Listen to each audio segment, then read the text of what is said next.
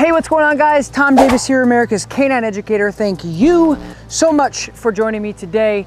Today, you guys, we have a great video with a young dog dealing with some basic stuff, something that a lot of you guys are probably struggling with and dealing with. And I'm really excited to bring you guys this video because it's the start of a new series. I just wanted to point out a couple different things because I've been getting some messages and some comments from people who live all over the world because we've built the coolest dog training channel right here on YouTube, and I couldn't be more grateful to be a part of it and have you guys join me for the ride. So a lot of you guys are saying, hey Tom, I live in a country that doesn't allow tools, and hey, do you always have to use tools to train? I want to be clear, and I want to make sure that you guys understand that the demographic and the dogs that I deal with come from all over the country to work with me on very specific things. These dogs are very aggressive. These dogs have killed other dogs. These dogs have been in bites and fights. And so I want to be clear that a lot of the tools that I use are strictly because it's a lot of the same dogs that I'm dealing with. So I hear you guys loud and clear. So we're going to create a new series with very limited tool usage. So in this session, it's an 8-month-old golden retriever. She's the sweetest thing of all time,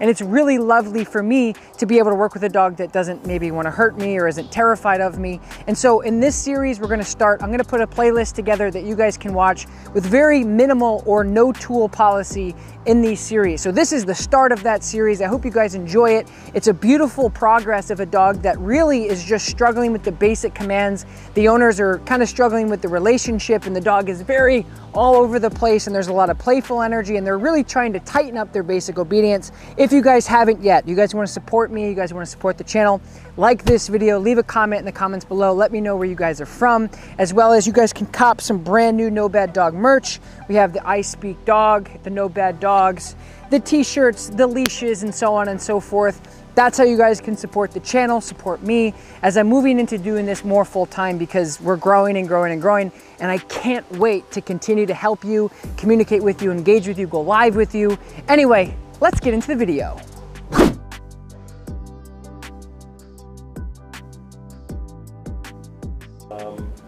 Not very sharp with her commands. Like, okay.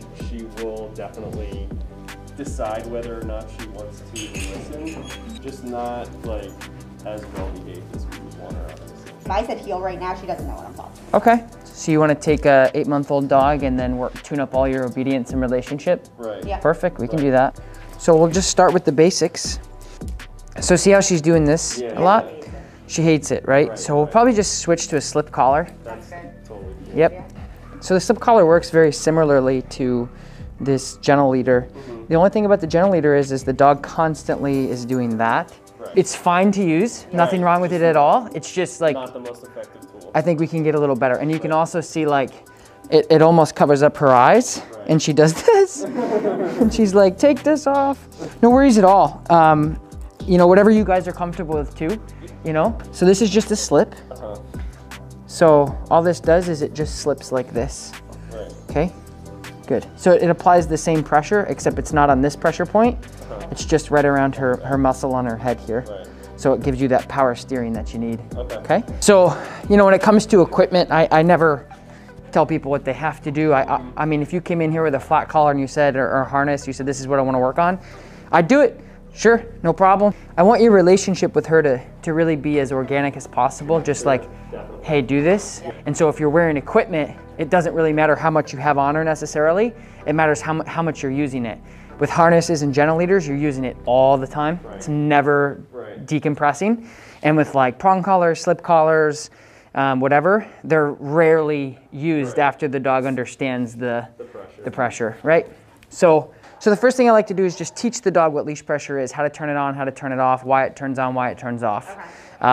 So what I'll do is, I'm not gonna bring out food, because with a golden, it's gonna be game over after that. I won't be able to know if she's listening to me or if she's just food, food, food, food, food, food, food. And I don't love that because then it kind of, yeah. Yeah, if I had food, she would right on it. Right, and then it's just food, food, food. Yeah. So then we don't matter. Right. All right, so what I'm gonna do is just some directional changes. Sophie, come. Yes, good, come. Yes. Okay, so good. So now I'm gonna bring her out.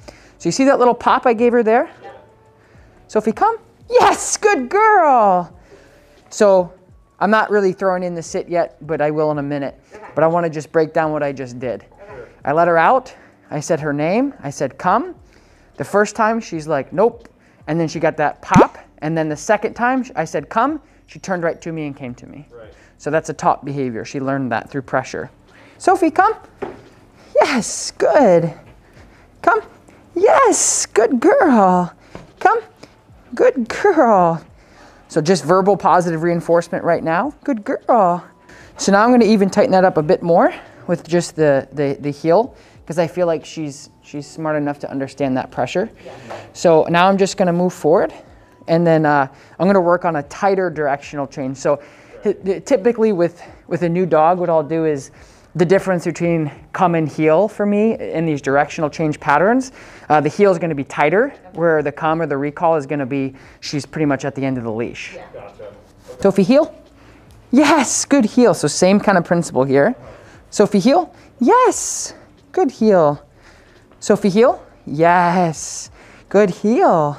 Sometimes that takes almost the whole session. Right. Every single dog is different. Right. Every single case that we do is different. So now what I'm going to do is, okay, that looks really great. She's doing a fantastic job. She's absolutely lovely. She's beautiful. She's fun to work with. Good. Now what I'm going to do is tighten that up even more. And I'm going to create like the invisible line here in front of me for the heel pattern moving forward. Because that's the harder task or exercise to do, is to say directional change healing. Because it's so apparent, hey, we're doing this. The dog's like, okay, I'm cueing on that. But now I'm just going to walk forward and I'm going to say, hey, you have to pay attention to this invisible line now. Are you ready? Oh, she's so lovely. She's so sweet. It's so nice because I always work with dogs that want to eat me. So it's really nice. Yeah, it's really nice. So now what I'm going to do is, like, the heel, I think historically would be the dog at your heels, right? So the dog is walking on your heels. I'm not too particular. I'm not a competitive obedience dog trainer. I'm a relationship guy of like, let's just teach some basics really nice. Basically, my invisible line will be like here. So I'm just going to give a little leash pressure with the slip collar, and I'm just going to throw in like a marker. Like some people go or like no, or yeah. So I'll just do that. I'll do what you guys do to make it easy. So I'm just going to go from A to B and to turn into a sit. So I'm going to go here to the other side of the room. Sophie, heel.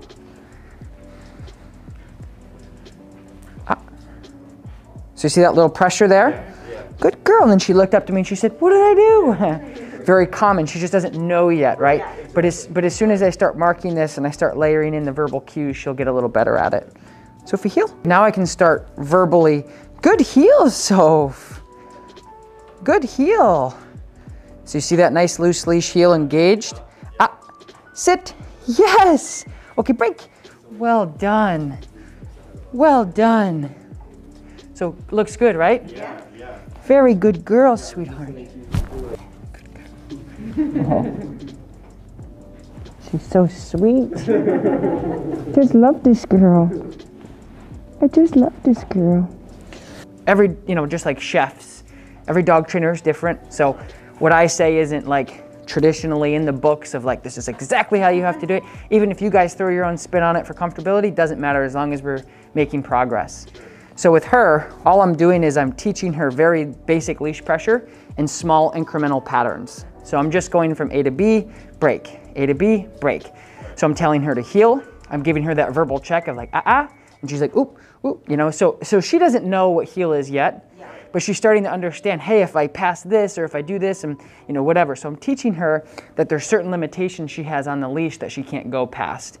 And then I'm also introducing the break command, because I think it's very valuable for any dog, not just a puppy, to let them know, I want you to work, I want you to work, I want you to work, now break. So it's recess, it's break for us when we're training and we're working or whatever. It's just telling the dog, now you can be a dog and do what you want. And then over time, as you get better at healing and your increments get longer, you can heal for as long as you basically want to. And then after that, you can say break, and then the dog can be a dog. So for me, it's all about handling.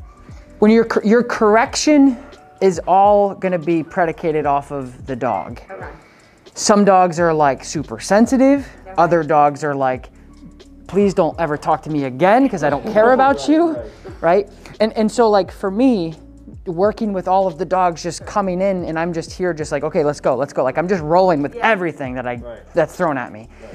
So every single dog their pressure is very, very discretionary, exactly. So with her, it's not a, well, here's the pressure we're gonna give. Every dog that comes through, it's, hey, this is what I think we should start doing. Are you cool with that? And you're like, yep, we're comfortable. Okay, great.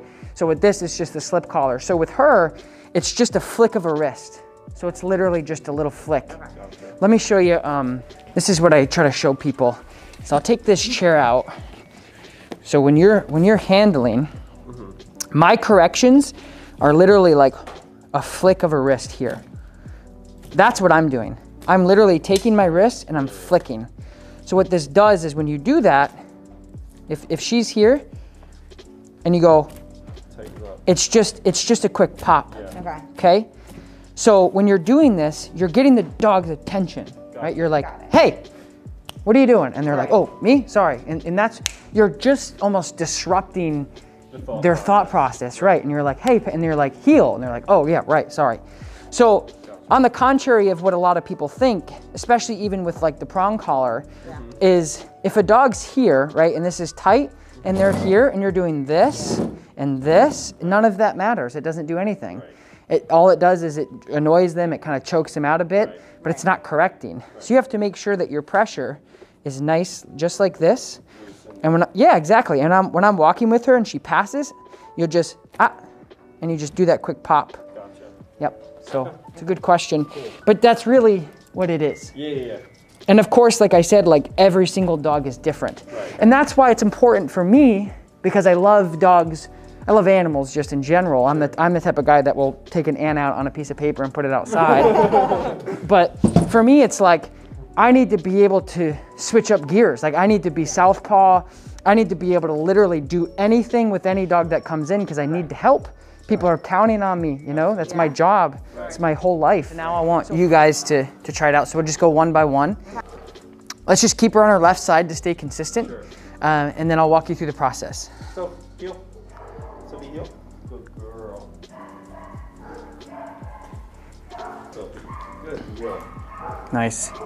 So one thing I want you to do is, because you're gonna get dizzy, is I want you to just look forward. Okay? So just look right at, just look straight ahead. See, she's looking at you, which is good, but I want you to start to feel your way around. I don't want you to be robotic with her. I want you, because that's not very natural at all. I want you to just be out for a walk and she's with you. Gotcha. Yeah, that's the one thing I notice like often is like I end up like just so much focused on her. It's very nice. Perfect. Nice job.